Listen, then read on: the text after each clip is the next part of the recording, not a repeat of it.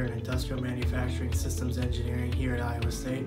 This fall 2018 semester, our group is working on principles, business and technology automation for separately managed accounts for IE 422.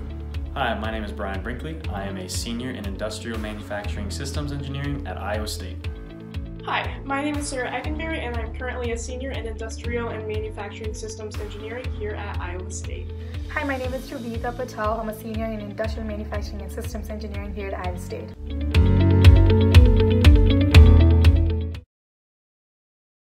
So our main objectives for this project was to reduce the number of manual hours it takes to process the data to the hub by decreasing the dependency of human input by 90%, minimizing different sources of error due to the manual nature of work by 90%, and minimizing the impact of errors on the downstream process by 90%, resulting in the minimum of $80,000 per report and risk aversion.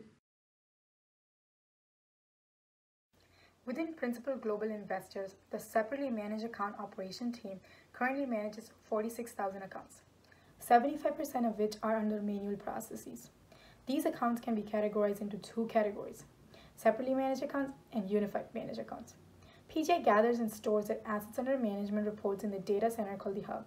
This process requires 8 business days at the beginning of each month. Data is sourced from various sponsor reports that are generated via 8 different websites and 12 emails each month. 20 to 40 hours each month is spent manually inputting the data. This leaves a higher chance of user error due to the manual nature of the process.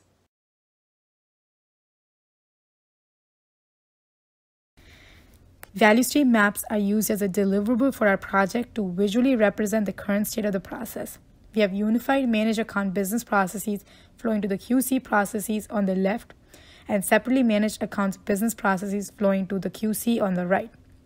Sandwiched between two businesses is the reconciliation account processes. The bottleneck of the process is data manipulation process that takes 20 to 40 hours of manual processing into a load file. After the processing, QC 1, 2, and 3 occurs, where the load files are checked if the compilation is accurate and finally uploaded to the hub, after which file undergoes one more QC to check if the data processed by the hub is correct.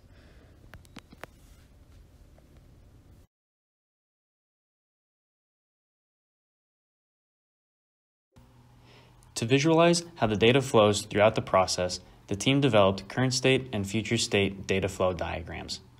In the future state, point 1 automatically pulls and manipulates data from raw sources into the load file.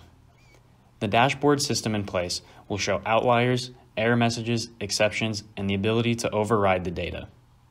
The dashboard will then automatically send the files back into the hub.